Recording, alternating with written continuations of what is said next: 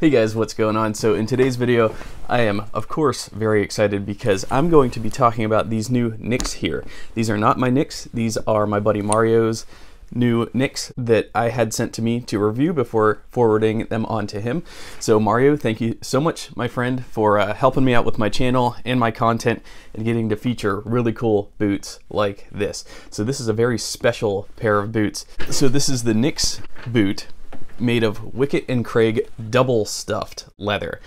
These were limited to only 100 pairs total. This is the newest Wickett and Craig leather offering, which is the natural double stuffed. It's exactly as it sounds. It's stuffed with waxes, oils, and tallow. This creates a beautiful pull-up effect that highlights the grain and character of the leather. We've worked with Wickett and Craig for the past few months to develop something truly special. This new leather, natural double stuffed, is a beautiful pull-up leather that is rich with character and color. It is packed full of waxes, oils, and tallow to produce this amazing finish. Now, one really cool thing about this leather is that just by looking at it and actually touching it and feeling it, I would have thought that it was actually chrome tanned. But after doing some research and looking at the Nicks Boots YouTube channel, they actually describe how these boots are actually 100% vegetable tanned. In fact, all leathers from Wickett and Craig Tannery, I believe, are fully vegetable tanned, so no chrome tanning here. And so a little bit about this pair. There was a little bit of trouble getting this pair. So the original order was placed in May 2022. Then in December of 2022, about 6 months later, I got an email saying that these boots are ready to get started for building, but the tannery, Wickett and Craig, has been struggling to hit lead times, and so they had a shortage of leather that we had originally selected for the order. And so they gave us the option to change leathers, but we stuck with this because this is rare. This is a newly developed leather, this double stuffed. We really wanted to keep that, so we were willing to wait. By the looks of it, they actually still have this leather. I don't think they sold all 100 pairs. So on the Nicks website right now, I think you can still order this exact boot. I believe this is going to be built on the Builder Pro model. Now, I'm not an expert on Nicks, but this is a taller boot, and by my eye, so this is on the H&W last. The boot height, I believe, is 8 inches. Let me double check that. Okay, so it's actually 9.5 inches from ground to the top of the shaft. And then the upper alone is 8 inches. So that's an 8-inch boot. The length is size 9. The width was E. The last was H and W. We went for moderate arch support, 8-inch high. Top style of the ankle here is rolled. Hardware configuration, hooks and eyes, which I do prefer. I prefer speed hooks, especially on a tall boot like this. We went for polished brass on the hardware. Pull loop. This was basically a custom build, and so I don't know that there's necessarily a Nicks like name. I think this is more or less a Builder Pro. It's going to be moderate arch support, H&W last, very nice last here, really beautiful rounded out toe. And what's really interesting about how this boot looks in person is that, you know, understanding a little bit about how boots are made now, you can see that the front portion of the boot as well as the back portion of the boot are both very light in appearance, and that's because this is the portion of the leather that got stretched. So this double stuffed leather will lighten up as it stretches and as it creases and things like that, but you can see on this panel here, on the quarter panel, it's considerably darker, and that's because that wax finish has not been stressed or broken or distressed in any way. And so this is the original color of the leather. This is what the leather would have looked like when you just unrolled it, laid it out on the table, the entire side laid it out on the table. It would have been this nice earthier brown color. But then, yeah, you can see in the toe and the back heel stay, it's lightened up into more of a bright orangey amber color. And that's because this part of the leather was stretched, and stretched pretty hard. You can see the pull-up effect when I kind of run my finger in there. You can see how it lightens up along the shaft, but then obviously it immediately returns to its original color once the wax settles back down. That's what I love about boots. They're living things. So these came with beautiful rawhide laces, and then these also came with a set of kilties in the same leather, which is, I think, a really, really cool touch. I laced them up and I threw the kilties in, and yeah, these kilties are just insanely nice. A lot of good color character on these kilties as well. And yeah, you can see as I contort the leather, you can see the pull-up effect, how it lightens up there. Speaking of kilties, I actually sell kilties on my website, dalesleatherworks.com, as well as cuffs, as you can see here. This is double and a triple wrap cuff combined. This is in Olmo waxy. I think that this particular set of cuffs would go very well with these double stuffed Wickett and Craig Nix boots. And speaking of cuffs, so my friend Jen at Dudette Style on Instagram, I will leave a link to her IG in the description below. She was kind enough to do some amazing product shots of my Dales Leatherworks cuffs in golden, yellow, waxy badalassie as shown here. She is a phenomenal photographer, very inspired. She's into all the same heritage leather gear and leather boots and wallets. I wanted to give her a shout out in the video, not only highlight and show some of her work here, but also to help her sell a couple pair of boots that she's looking at moving. So first up are going to be some Alden cap toe boots. So these are the Alden Lefaux naval boot in size 7D in color 8 shell cordovan, and this is a really beautiful shade of shell cordovan. It's got lots of reds popping through. It almost looks closer to a color 4, but it of course depends on the light, but some color 8 is lighter, some color 8 is more of a darker eggplant color. But yeah, these definitely have lots of reds coming through, so this is a really good pair. Yeah, so she's selling those, so if you're interested, DM her at Dudette Style. That's Dudette_style on Instagram. So these cap toe boots are made for Lefaux. They're built atop a Dynite rubber outsole, 360-degree flat welt, natural edge trim, tonal welt stitching made from burgundy color 8 Horween shell cordovan, open lacing style, metal eyelets, metal speed hooks, and a US 7D shaped over the berry last. And up next she is selling her Vibergs. These are Vibergs in a rough out, Viberg Engineers in a natural rough out color, size 7D, which would fit a standard size 8 true to size. They have really cool Viberg logos on there. Just an amazing pair. And again, these are for sale. If you're interested in these, please DM her at Dudette_style on Instagram and check out her page. She's got a lot of amazing photography, a lot of amazing boots, great collection. I also sell Vegetan insoles, and I do specialize in bag making. That's what my passion is. So if you're interested, check out my website, dalesleatherworks.com. Yeah, on the box, it says here, MTO, H&W last, 8-inch, Wickett and Craig, double stuffed, size 9E. So we've got plain toe, we've got a Vibram mini lug commando sole, we've got double stitch down welt. The welt stitches are very well done. The SPI isn't very high, but that's okay. It doesn't really affect much of anything. The inner stitch down is going to be 270 degrees. The outer stitch down welt stitch is going to be 180 degrees.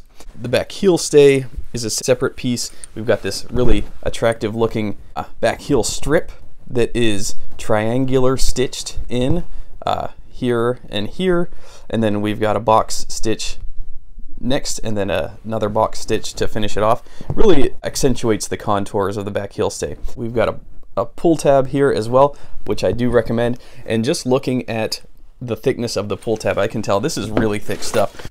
Shout out to Weston Rose Anvil. Thank you, sir, for giving me this idea. So this double stuffed Wickett and Craig leather is 7 ounces on the dot.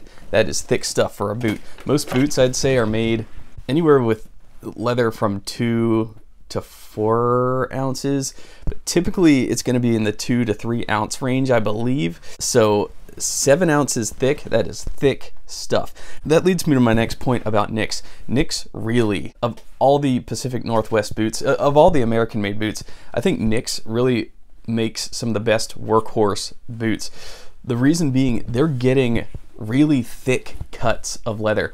Out of any bootmaker that I've seen, they always take the really thick, beefy, hardy cuts of leather and incorporate those into their boots. They're really making beautiful, high quality boots, but I think what sets NYX and whites apart, but especially NYX, I think NYX does this very well. They just get the really thick, hardy cuts of leather. There's no light, delicate leathers incorporated into their uppers. From what I've seen in person, whether we're talking about Chrome XL, whether we're talking about Seidel's double shot, whether we're talking about Wickett and Craig harness leather, they always get really good, thick cuts of leather for their panels, and it just shows like they're trying to create work boots. You know, other companies they use thinner leathers, and that's fine for the day-to-day average person, but like for somebody who's out there doing wildland firefighting and hard forestry work, you need thicker uppers and more robust materials. And for that reason, NYX really, man, do they pick the creme de la creme. Not everybody needs that creme de la creme, tons and tons of thick leather in their boots, but NYX just goes that extra mile. And so of all the Pacific Northwest makers, I'd say NYX is probably the best for that. And so they quadruple stitch the quarter down, triple stitch the back heel stay down, so they're not skimping on the stitches. Though I will say I had to, the stitch finishing, there was some sort of frayed stitching here and here, sort of in the same spots, as well as there's a couple spots on the sole that I actually just took a lighter and burnt that down real quick, just so that there wasn't any loose threads.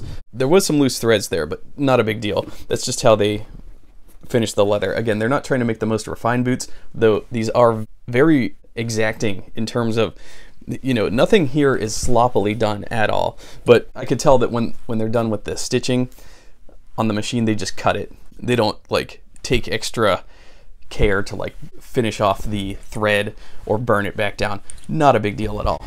So these boots are unlined, nice rough out on the inside. The tongue is going to be a different leather. I'm not sure what that is, but that's a brown leather. It really complements the look of the boot. I think it's more of a chocolate brown, whereas the upper here is going to be all natural, so no dyes incorporated here.